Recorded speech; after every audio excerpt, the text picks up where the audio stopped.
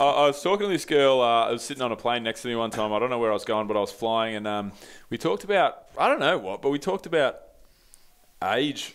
We just asked each other our ages or something. And I just said something funny about, not funny. I said something about, I definitely can notice a few more wrinkles in my photos or something like that. Yeah. Because I'm 33. Maybe I just turned 30 in the last little while. And I said, she asked me something about that. I really don't remember the conversation well, but I said, the only place I bloody get wrinkles, though, is up here. Yep. And she goes, oh, that means you've laughed a lot in your life. Correct. She's like, they're happiness wrinkles. And I said to her, you know what? I've laughed a fucking shitload. So that's great.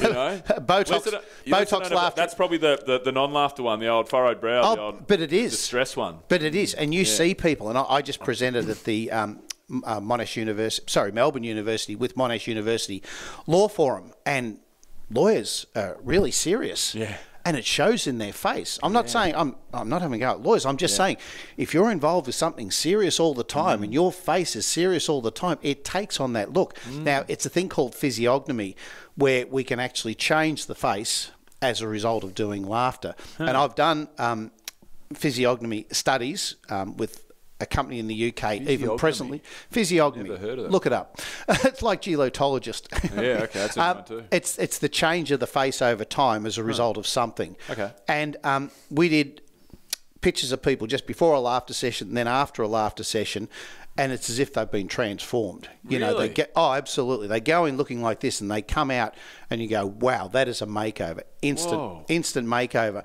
Wow. And over time, whether it was in the kidney dialysis unit or the pain management study, you could actually see people's faces change over the time. They are starting to light up and just become more joyful. And you have a look at the other people when you go out in the office here, you'll be able to go, yeah, you laugh a lot, you don't, you're happy, you're not happy. Oh, you can tell. I can tell who I want to kind of talk to in the room. And sure. You know, you go, I don't really want to go. Won't go near happy today. Yeah, that's right.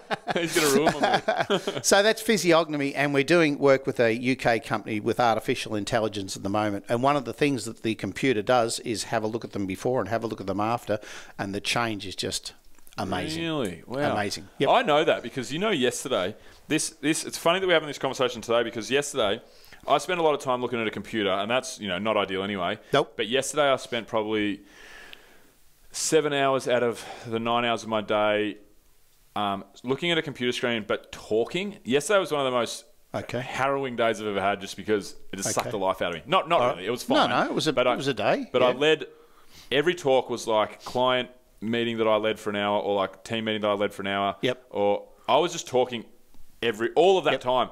And when I talk on the computer screen, I talk like You're doing this. it now. You're doing it now. I talk like this, you know. Because it's serious. Yeah. And it's a little bit in between your eyes. And after my day finished yesterday, I got my Apple, what was it called? Apple TV remote. Yeah. It's just like this nice little bit of minimalist. And I sat there and I was like this. That's it. I was trying to just flatten out. I could feel it. I've never done it before in my life. There you go. But because we're having this conversation, it was actually, I felt like I was always just stuck like this. I'm like, oh. Yep. So I was flattening out my forehead. Yep. Well, you can laugh. Yeah. Does exactly that would have the done the same job. I should have just sat there.